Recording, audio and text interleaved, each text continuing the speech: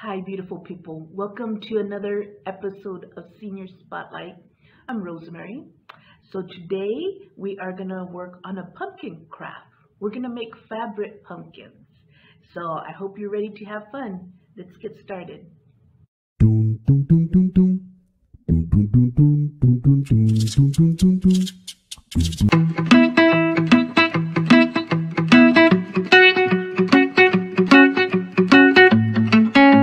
If anybody goes to the Tulare Public Library, there will be free craft bags that you can take to do this project.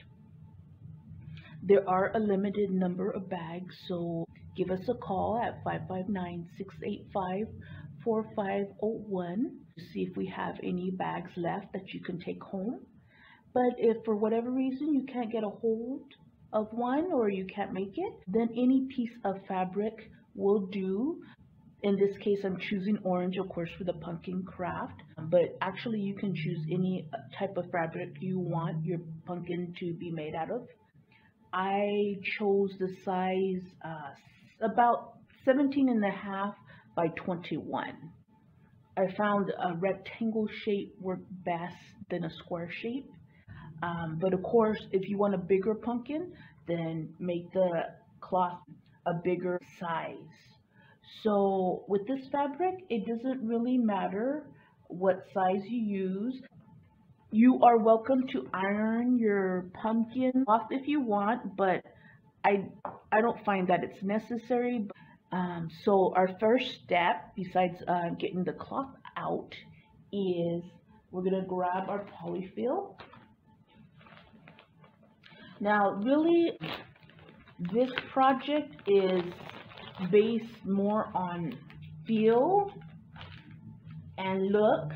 It really is just based on what size pumpkin and how stuffed you want it.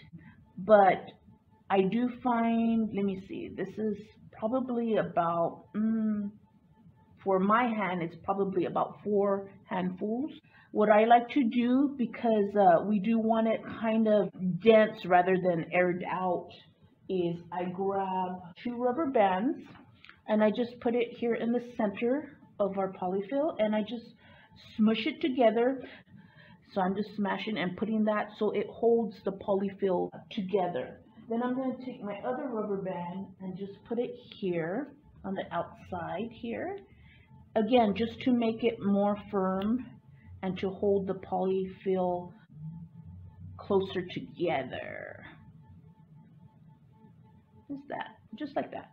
Okay, it doesn't have to be exact, but I find that this helps a lot in stabilizing the pumpkin. Then what I do is I just grab the 4 ends, like so, keeping the polyfill in the middle. Let me turn it so you can see better. There you go. And then like this. And then you'll notice that you made 4 other corners by bringing up. So these are really the corners we need to pay attention to, because these are the corners that if any polyfill is going to peek out, it's going to be from these corners. But just grab it up. You know, when you grab all the points, what you're going to do is you're going to kind of push down on the polyfill. And I'll show you what I mean in just a second. So I'm grabbing all the points. So we have all the points here. And then we're going to go ahead and just push the polyfill while pulling on the corners. We're pushing the polyfill and just grabbing it, almost like you're making an ice pack. Just like that. You're just pushing it, pushing it, pushing it. And already we're getting the structure of the pumpkin done. And see what I mean about the creases? That's why I wouldn't worry too much about ironing it first. When you feel like you've gotten all the points and you've gotten a good shape, what you're going to do is you're going to hold it firm with one hand and then grab one of the rubber bands And we're gonna hold it, and then we're just gonna tie it off with the rubber band, okay? While holding it firm with one hand. So we're gonna go around like so until you get the rubber band to close that end. That's what we want. Again, there's no sewing in this craft. I purposely avoided it because I wanted it to be a simple craft that really most people can do. I just put it in. There we go. So there we have our shape here. And what's good about this craft too is because we're not sewing it, you can always adjust. Like if you feel, well, I want a little bit more stuffing on this side, you could just kind of pull and just adjust it so. But I wouldn't adjust it too much at this point because we are gonna still manipulate the shape with the twine. So don't get too carried away. What I would do too is put another rubber band right above the rubber band you put, just to further seal it in.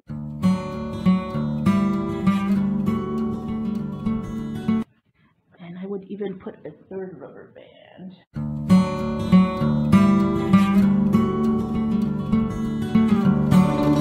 So I want my stem with this size to kind of be around this size. So what I'm just going to do is I'm going to get it and I'm going to start cutting.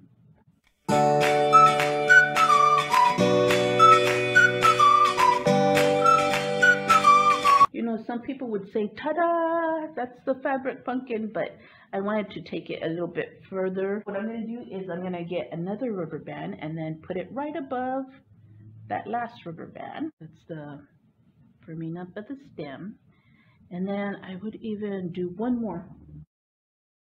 And we can maybe cut it a little bit more, even it out.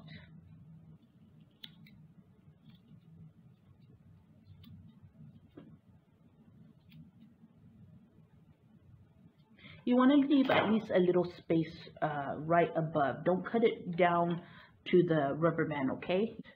So we're going to just trim it a little bit down. There. There. Okay. So now we have the beginnings of a pumpkin with our stem. So now we're going to get our twine. And remember I said that we have 4 pieces of 24-inch twine. In this case I'm using green, but if you want to use a beige twine, then go for it, or any other type of colored twine. So you want to get one of the 24-inch twines, and you want to just put your pumpkin in the middle. Usually I like to start with the widest section here. Put it in the middle, and then what you're just going to do is you're going to bring it up and you're going to tie it. When you tie it though, you're going to cinch it up as firm as you can. So you're going to pull on it and see how it's making the grooves of the pumpkin already. So we're going to cinch it up. Here's where it gets kind of tricky, especially if you're just doing it by yourself. You kind of want to put your finger there while you make another knot there, while holding it tight, because you want the pumpkin to stay cinched together. Okay? So that we got a double knot. And that's what I meant about you can adjust later. So if you're like, oh, that's not even, then you can easily just move the twine a little bit more to the middle if you wanted to. If you wanted to, you could just adjust. This is what's going to give it more of a pumpkin look, I think. Here. I'm going to get these loose threads out of the way. Okay. So, and then since we did another knot, let's get these end twines out of the way by grabbing one of the rubber bands ends here, and then we can just loop it under. You can cut it off at this point, but I wouldn't. I would actually save it so we can wrap it around and make the stem later. So go ahead and hold off on doing that as we get another piece of twine, 24 inches once again.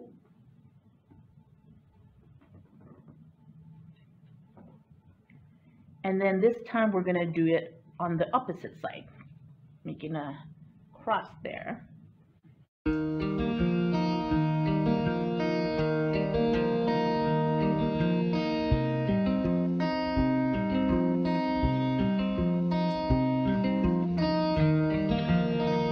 So we're going to put this diagonally, so you see the cross, and this twine, we're going to put it this way.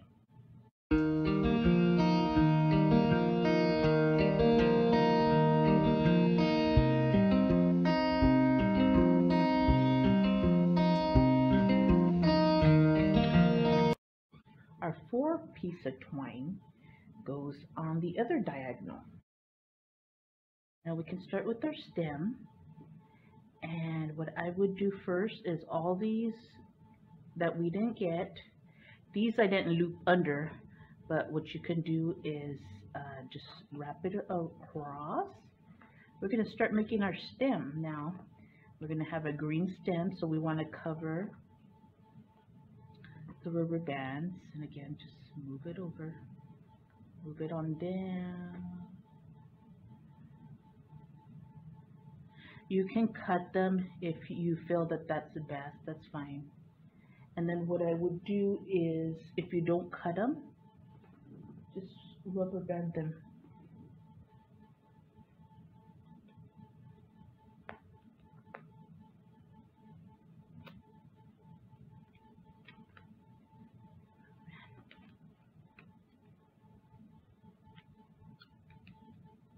Okay. Don't worry too much about them poking out at this point, because what we're going to do next is get our twine that's 75 inches long, and we're going to wrap it all from the bottom to the top to cover all the loose ends, but also the rubber bands. So then once again, you want to get one of those, you want to get a rubber band and just slide it under, slide it under. You don't have to tie it, just slide it under. And then you're going to start going around from the bottom, just covering everything and tucking in those loose ends. You want to kind of end towards the top. Of course, you could have circled back down and around, but kind of get it towards the top. So we're just going to get a little bit of glue to seal the end here.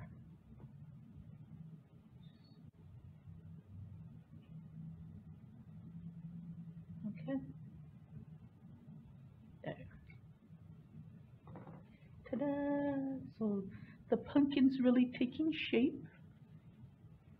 So now what we're going to do, you can let this dry for a little bit. For the purpose of this video, I'm going to keep going.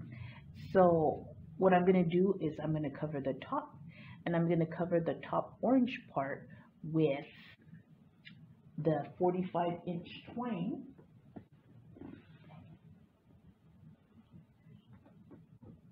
Get your glue on first to make this easier.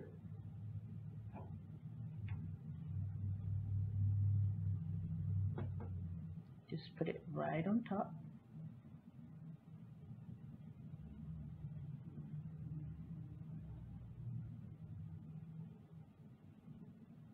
Oh, you might get your hands a little sticky, but that's okay. We're having fun, so it's okay. So then what we're going to do with our 45-inch twine is we're going to start rolling it. We're just going to start making it a little wheel, and just, I know this is going to be hard. I'm going to try to get it so you can see. We're just going to make a little wheel. by going around and around and around and around. You want to keep going until you got about the size, close to the size of your pumpkin, and see how it gets harder to hold the shape. Once it starts getting harder to hold the shape, then I would start putting it on the glue. I'm going to put it on top there, just push it down, and then what you're going to do is you're just going to go around covering any of the areas that show orange. Again, just a little stickiness of your hands, but it'll be worth it once you have your pumpkin done. Okay,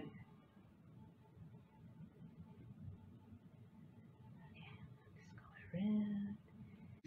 We're gonna glue this little part in.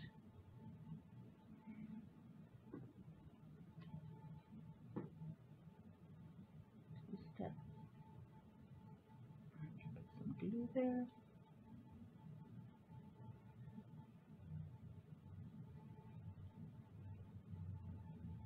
Just push it down.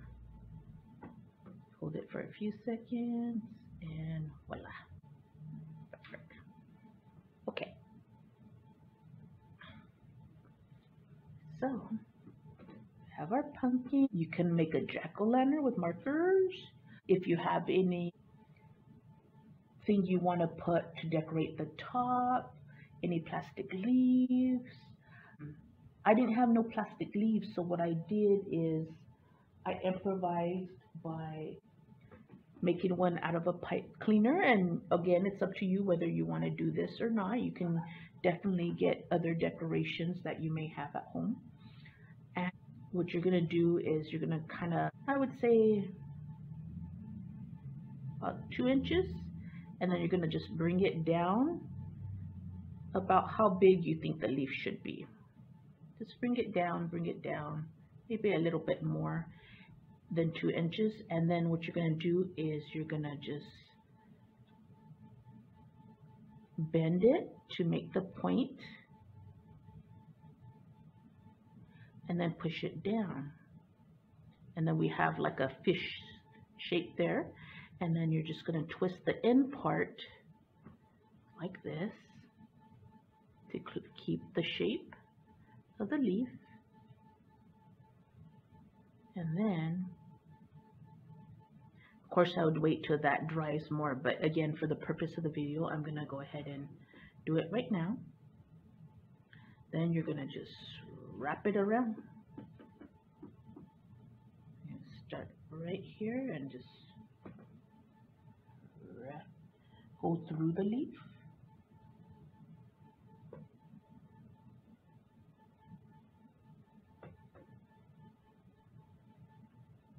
And this will cover any of those knots that you have on top too. Whatever you want to do with your pumpkin, that's what you should do, the decoration. So, and then when you get to the end part here, again, you want to kind of just wrap it around the pipe cleaner. See if I could get it. Just be careful that you don't unravel your stem.